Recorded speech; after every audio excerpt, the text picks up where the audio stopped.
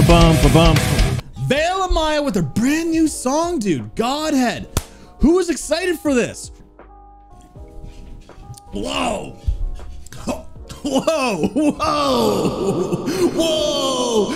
All right. I can't wait. I can't wait. We have a brand new song. I know it's going to be a banger. So that's enough chit chat. So Veil of Maya, Godhead. Wait, where the hell is the chat box? Oh my God. Oh my God. Can we get some more hype? I am talking to myself. I'm going to look like such a loser. I want to look like I'm schizophrenic or something, man. There we go. There we go. Woo. You guys are great.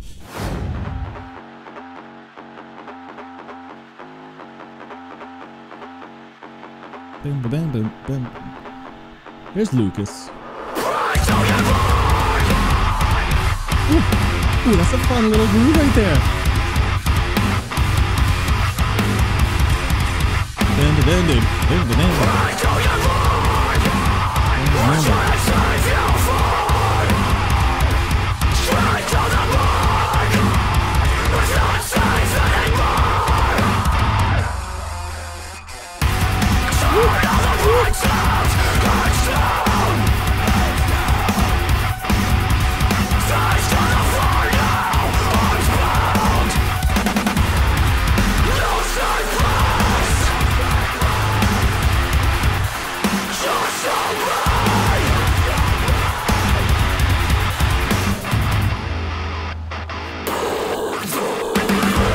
There we go. Oh.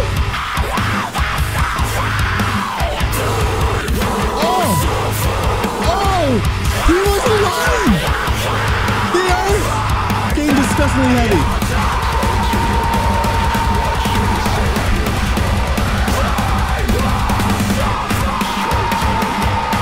Dude, the rhythms in this are so cool. Ooh.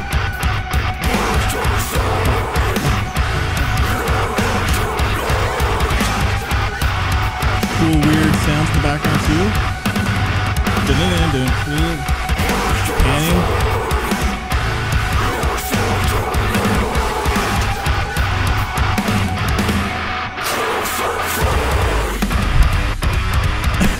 This is just what's going on with that guy? Lucas looks like he should be in a Resident Evil movie. Oh!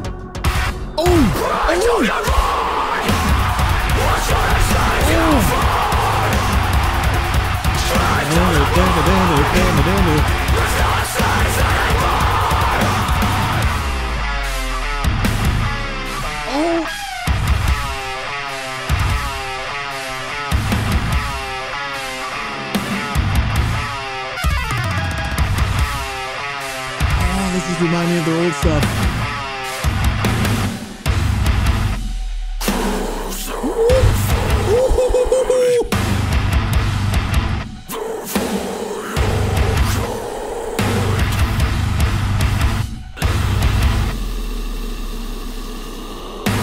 Jesus Christ, dude. I'm not used to them with this much rest.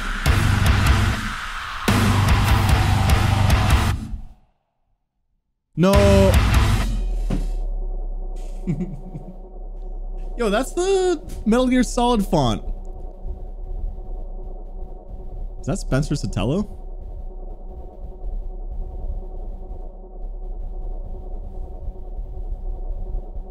That looked like Spencer. What the shit? What the shit?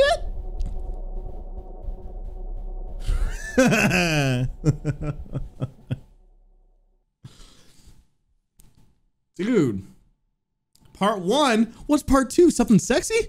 Veil of Maya, Godhead. So Lucas, I recently had him on the podcast, right? And he was telling me that this is probably going to be their most heaviest record, but also it's the record with probably the most like variety. There's so many different sounds on this record, but yeah, when they go heavy, they're going to go heavy. And he's not lying at all. The first single, holy shit. This was really cool. I absolutely love the rhythms in this, but you know, I'm going to break it down better through the pros and cons. Number one pro is just all the different rhythms in this, because this song wasn't very like riff focus, like, you know, the Common Man's Collapse, like the old days, where this was a lot of focus on like zeros and bounce and grooves, but there was like constant changes to the patterns of the riff that was just so hard to keep up with everything, especially on first listen. But I absolutely love all the switches. Pro number 2 is a weird pro, but they really had a lot of negative space in this song, which was unusual for Veil of Maya. Veil of Maya tends to be a pretty busy band in terms of instrumentals and vocals and drumming, everything going on. So having that space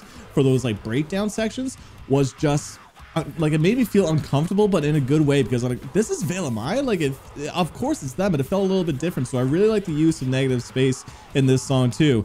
Pro number 3 is that Lucas continues to just evolve as a vocalist. This was him doing his like best deathcore vocals, those lows, but like as soon as like the first like initial breakdown hit, he got into that low guttural vocal technique, but also went right after to like this really high pitched fry. And it was just really cool to hear him do something like that, especially, you know, going back to the Matriarch days. You didn't really hear him do stuff like that, so hearing him do like those kind of vocals here was just like a pleasant surprise. But another pro is that even though the song felt like a lot of like gent grooves that were kind of like odd timing and they kept changing, the cool part too was having the ending of the song kind of switch, and like it just got a little bit weird and the rhythms just completely changed and had that really fast, I can't say if it was like a tapping riff, but it sounded just like pretty weird and technical. So that moment in the song was just a highlight to shift gears for the entire track. Sick track, cool video. Spencer Sotelo, there's another pro, so we gotta wait for part 2, but let's move on to the cons. Dude, I can't have cons. Like, this is just another solid song. Like, Veil of Maya is just, they're such a cool band in terms of rhythms and uniqueness. It's funny, they take a sound that we're all so familiar with in metalcore, bridging the line of deathcore, but it's those unique little fun rhythms, it's the structures, it's the flows, it's the changing patterns. It's just a certain style that many bands can't replicate, so that's why I can't have cons to this. This is just another solid Veil of Maya song that sounds like old school but also modern. So if I had to give this song a rating, 8.6. 8.6 is how I'm feeling right now. Solid song. And I know with the record, there's going to be variety. So who knows? This 8.6 will probably climb up to like a 9 or more. Who knows? But guys, that's my thoughts on Veil of Maya, Godhead. I'm curious to know what your thoughts are. So comment down below. Spice up my life. Guys, what you think of this song? I'd love to know. Also, if you've gotten to this point of the app and you haven't clicked off yet, then I appreciate you, man. Feel free to hit the subscribe button. Feel free to leave a like during the video. Also, comment down below. I like it. Comment down below Veil of Mayo. And if you do, that means you watched the entire video. I don't know, so I'll heart your comment. But on that thing, we tune in. Until next time. Peace!